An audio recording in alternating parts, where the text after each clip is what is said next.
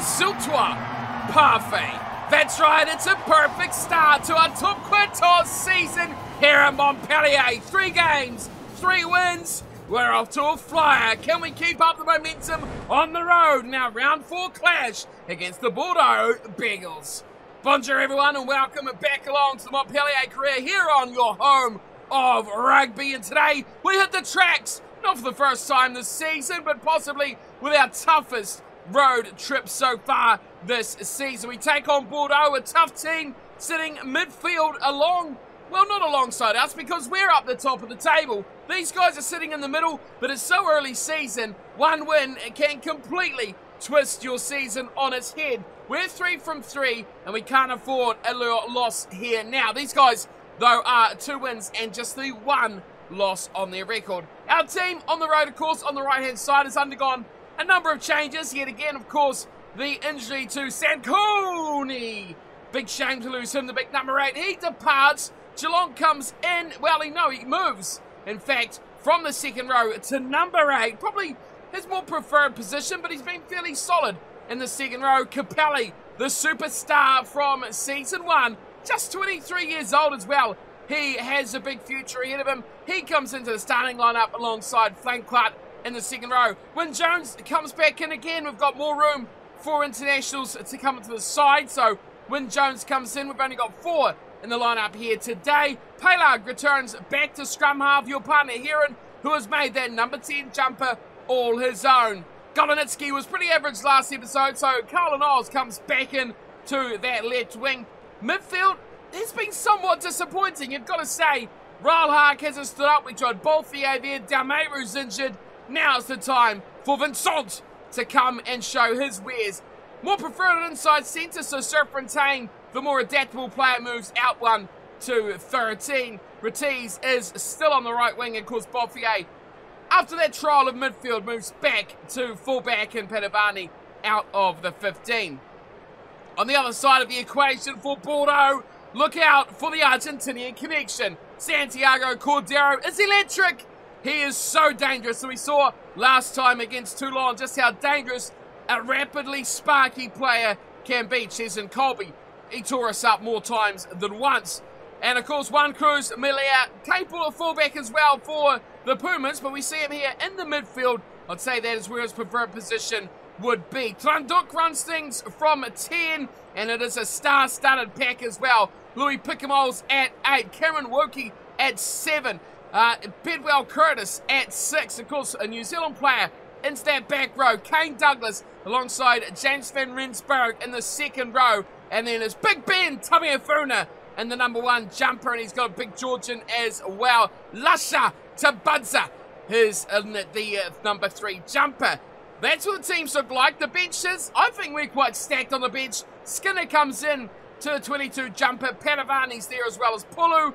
Galatier comes in to the back row cover. Schleiru moves to the second row cover. Hamadaj, Setiano and Garado for the front row.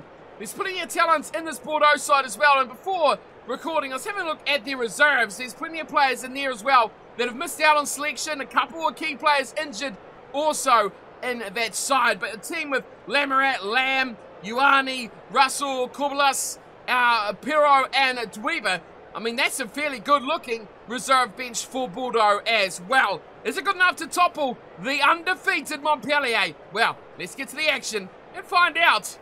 Hopefully not. Realistically, we're not going to win every game this season, are we? But we can dream that we can. Bordeaux in the red, we're in the blue. Let's go. Round 4 of the Top 14 is underway. And an early takedown from Wadrago. He's lost that straight away. That's a terrible start. And Carla Niles is called into action very early. Boffier's got work to do on the fence. And we managed to shut that down just in the nick of time. Santiago Cordero, I told you he's the one to watch. And it was his wing they went to instantly out on this right-hand side on attack. Flanquart pulls it down. Paylard gives to Heron. There's a bit of space in here on the left-hand side. Not the best covering at the back there for Bordeaux, and they eventually drag it in on their 22. Oh, they're running it as well. That's a bit dangerous. Heron falls off a tackle. Gilbert Sally misses one as well. But it's Wyn Jones, the Welshman, who comes across to save. An epic run from Louis Picamoles down the right-hand touchline. It was a bit too exciting for my liking, that's for sure. I like that out of our players. Not the other way around. Kamada at the back grabs it. A Paylag hits a little runner. We recycle, finally. 2 phases in a row. Oh, Capelli. Now he's dangerous. Throws it out the back to Vincent. Release. The forwards get there rather slowly, but they do the job. Here's Paylag drawing defenders. Bogigny away to Surfontaine. Beautiful border it is. Running away from his support there. It's Montpellier. Up in the line, knocks it on. Not releasing. Sally will yank that one from his grasp and force the referee to play that advantage and give them the short penalty. Well, this was a little bit exciting here from us. Surfontaine, the nice offload, and it all fell apart there when Rattiz tried to give the Boffier. He had to leave it behind because he was in front of the pass. Fine. And then on the regather, well, it didn't quite go to hand. Bordeaux was a scrum feed, and you may notice in recent episodes our scrum has been very powerful. Right, get across Paylag, cover those lines. Advantage. Oh, that's locked on. Isles, what are you doing? Oh, he's got it actually, he's got it, Isles. Great work from Carlin Isles there. We've got advantage on our side. Great chance to score the opening try here. Paylag, give it to Selling, gives it a bit of depth advantage as well. over. And Vincent goes through. Oh, no! Heron was right there. It was an easy try. And I am disgusted in Bordeaux there. Send that filthy man off. You know what? Heron says, I didn't get a try before. I'm going to take it now. Poor defense from Bordeaux. You leave a massive hole like that. We're going to take it. Brent Heron scores. Probably should have scored it under the sticks. He gets a try anyway. Vincent went through. What's this? Heron was on his right shoulder. It was a try all day long. Massive gap there. Bang! Heron, look, there he is. Kamada was there as well. Reset, 2 players standing on each other, chatting like schoolgirls in the lunch yard. And that is an easy try for our number 10, Brent Heron. Good start, Montpellier. Under the pump early on, but we've got points on the board here. And that is rather critical. Here's Heron to convert his own try in the dying lights of the evening. And he does exactly that. It's Bordeaux 0, Montpellier 7. Well, that was a little bit of a trial there. I think we had to work hard to get out of our area. They ran it back instead of kicking inside their own half, and that cost them. And then a couple of silly plays by Bordeaux really did see them out of the action. Oh, that's a turnover again off the kickoff. Rattiz has to work hard. Well, they eventually go back inside, and it is Malia who takes it to ground. Quick pick up, and nothing on there at all. That's a shocking play from Bordeaux. There's another go from Picamoles, who's been quite solid. Oh, that's a great play. Passing through the action. We slow to the breakdown here at Montpellier. Lots of numbers on that short side. They turn it back again. It's the Argentinian, Lan Cruz, Emilia. Paylag's offside. It's another big hit there. Everyone chipping in at the moment. There's now a bit of room. Again, it's Malia. 3rd carry in about 4 phases. Pick and go to the right-hand side. Oh, Douglas, great little offload there, finding the hard runner. And again, Paylag's offside. Gillot makes a good tackle on his opposite back rower. Boffier, get back! Now they come out to the right-hand side. And they get on the outside channel as well. Rattiz, oh, what an offload! No, it's a dummy! It's a dummy from the heavens! It's an absolute stunner! And it's a try to Bordeaux! Well, you can't defend that. Shannon Walker gets the try. And take a look at this. Brilliant work by Walker. Straight out to him. Second pass. Just got away from Rattiz. And then it looked like the offload, but he held on to it. He had support on the inside, but cut his line back against the run of Boffier. Left him for dust. That's a great little try. Come from nothing as well. And it puts Bordeaux right back in this game. 7-5. Tranduk does not miss from there. We are all tied up here. Round 4 of the top quarters. It is Bordeaux 7, Montpellier 7. Well, that kind of come from nothing, didn't it? Really under the pump defensively. We were in a moment of brilliance from Walker. Puts them back in this game. And speaking of moments of brilliance, oh, that's a big one there from Gilda-Sally. I was going to say the run was brilliant. Offload goes backwards. Malar, Kieran. Flank height goes nicely. Serfontaine. Oh, out the back to Geelong. He gets the pass. Offloading. No! He holds on. Vincent was right there. Now's a chance. Oh, Beginyi. He stopped. He's still got Isles. Oh, no, he's shown it to no one. Why didn't he give it to Isles? How about that from Pickamoles again, though? Numbers on this left side. Oh, we went for a turnover there. Couldn't quite get it. Another terrible run there. I'm still a bit pegged off. Beginny didn't give the pass away to Isles, who's still searching for his debut try in a Montpellier shirt. But wait on. We got a big bust here from Bordeaux. And speaking of Isles, he's in the action again. It's held up just inside the 10-metre line. Oh, that was a shocker. There's no one home back here. Isles, get there. No, Isles, don't go out. Oh, no! Carlin, what have you done? Thought he would be able to pick that up easy before the sideline, but no, he's made a meal of it. An absolute shocker. Last chance before half-time for Bordeaux to secure more points as let's get some numbers in there, lads. There goes the buzzer. This is the last passage of play. We've got no one out wide. Geelong's getting there. Ratisse is going to have to run. It's a sprint, and it's going to be Walker again. Try number 2, no. Inside to Montpellier. And Ratisse, perfect defence with the pass back to Montpellier. And the try is scored. Bordeaux hit 2. And nothing Bothier chasing across with Ratisse could do about that one. We knew we had no one out wide, and I tried to get someone. Geelong was the one I picked. He was never going to get there. Ratisse, oh, he put the doubters in him. He really was in the mental frame there of Walker. But Walker had a plan B, and it was to go back to that man. One Cruz Blair. And we've seen one Argentinian shine tonight already for Bordeaux after a startling start from the man on the right wing, Cordero, as the kick is successfully converted. It's been all the man in the 13 jumper. Malia, a try. He's been massively involved in all their hit-ups. And it's a game now. Bordeaux, the home team, are leading at the break. After a half where I thought maybe we'd done enough to keep in touch. 14-7 the halftime score. Look at that top line. Not the score, the one under it.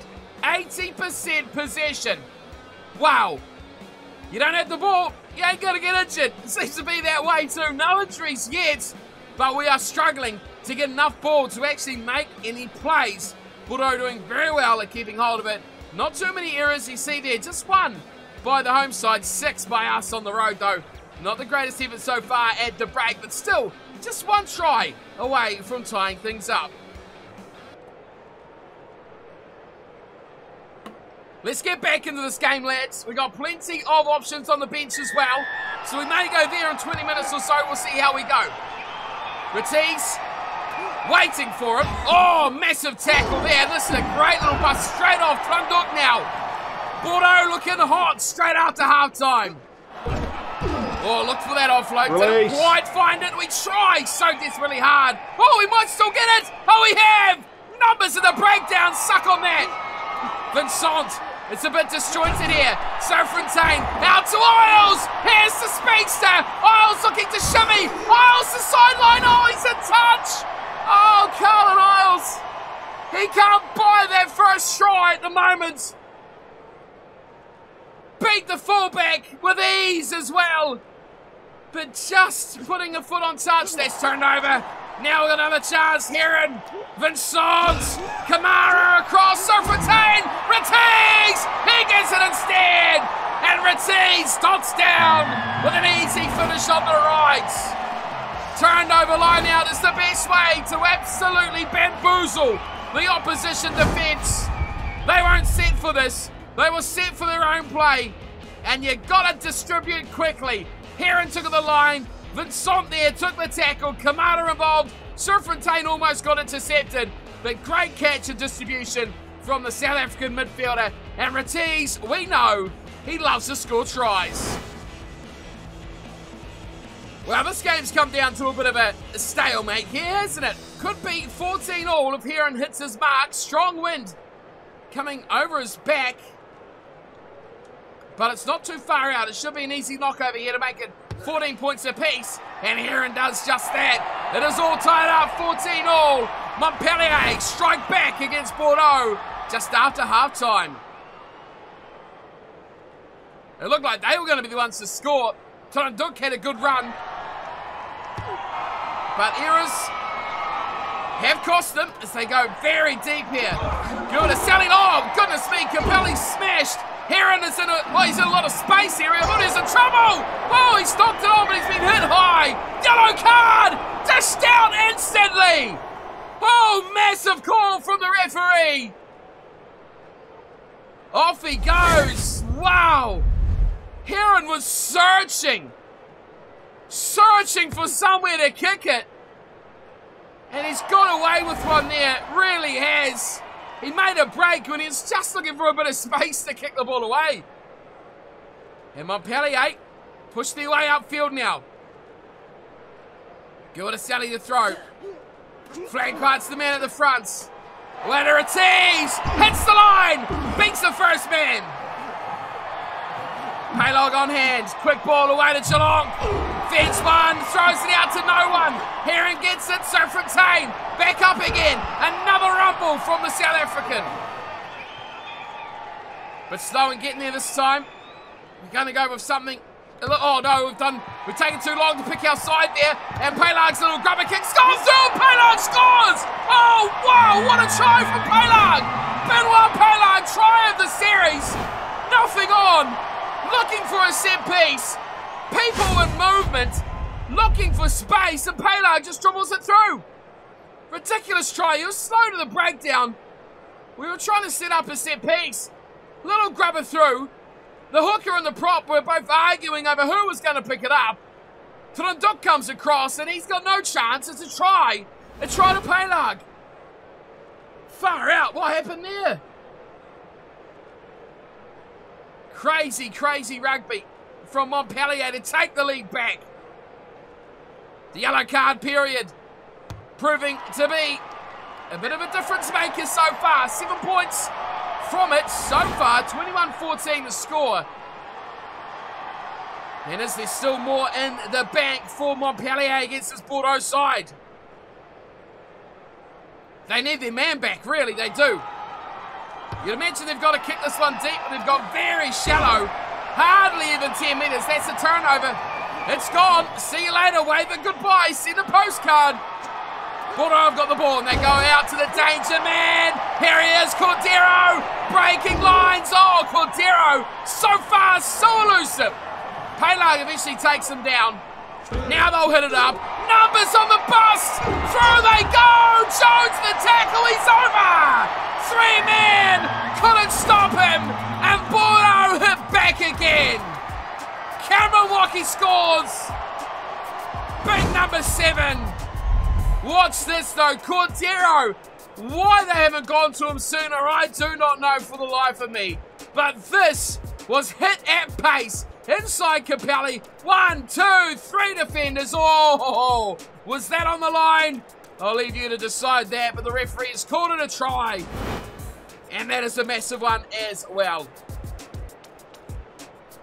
3 defenders on the line. Bothier, Geelong, and then Wyn Jones.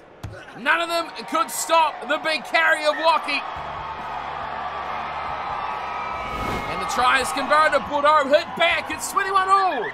Oh, and the man's back for the bin. I forgot they even lost him. Unbelievable. Substitutes, anyone? Let's have a look, shall we? We're not getting injuries, so we'll make some subs. Wyn Jones, after that tackle, they couldn't stop the try, you're off.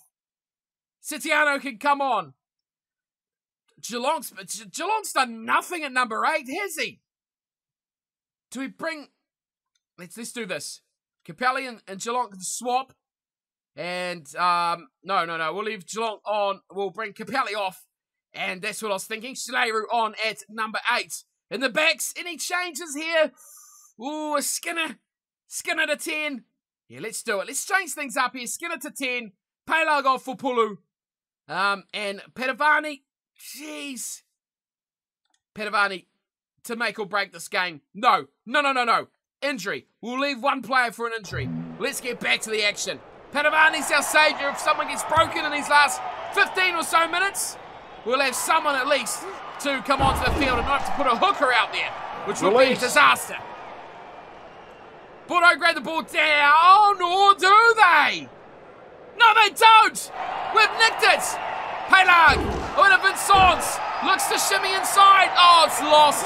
Oh, it's lost so quickly. And they come out wide. Ratiz just got away. Oh, ankle tap. No, he saves it. Goes back to the left-hand side. Pelag's going to chase here. It's going to be a try. It's Pickamos away from Pelag. And Pickamos scores.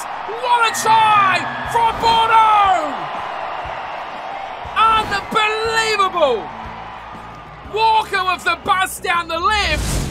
Ratiz got him just in time. What's this chase? Bang! Took Boffier out. And then the foot race, 8v9. You'd think the scrum half would have it, but no. Louis Pickamos, great try for the French legend. And he puts his side back in front, Bordeaux by 5. Tanduk, another legend of the game, to make it 7. I don't know if we got a way back here. I was hoping to recycle that a bit closer to the 22 and look for a drop goal. But as it turns out, we may not get the chance. We've got 5 minutes to score a try, and we've got a whole host of changes coming on. Setiano makes his way on, as does Shaleru. Not to the second row, though, to the back of the pack. Heron and Skinner coming off. And Gildaselli will take over. Pelag for Pulu. Well, maybe Pulu would have chased down Pickamos. Chiefs, we've got to get that ball back. Here we go. Gildaselli, he's on the tee now. Well, at least the in-play kicks. Drago chases. Drago gets the ball now. Help. Oh, boys, come on. We've got to secure that ball after a kickoff. Setiano takes it down. We just about troubled them there. They are going to run here. They are going to play, and they are dangerous in the moment. Bordeaux. Tanduk with the run back inside. Here's Pickamos again. So hard to stop. Pulu's offside. Everyone's offside. Serfontaine's offside. 5 minutes remain. Tanduk again knocks it on. We've got a chance, lads. Oh, no, we don't. We've thrown an intercept ball. And that will give us at least a time to reset. But it is eating up the clock, though, and that is the problem. There's a knock on here. Tanduk the man in the tackle. Kamada picks it up. Throws Crouch. a intercept Bind. ball. Unbelievable. Sit. Scrum feed. Pulu on the field, feeds it in. And that is a very, very good scrum. We're going for some classic plays here, lads. On the inside line. Skinner, Serfontaine, back to Ratiz! It opens up on the Red Sea! Ratiz skips through! He gets up again! Here's another go! Oh, that was an amazing play!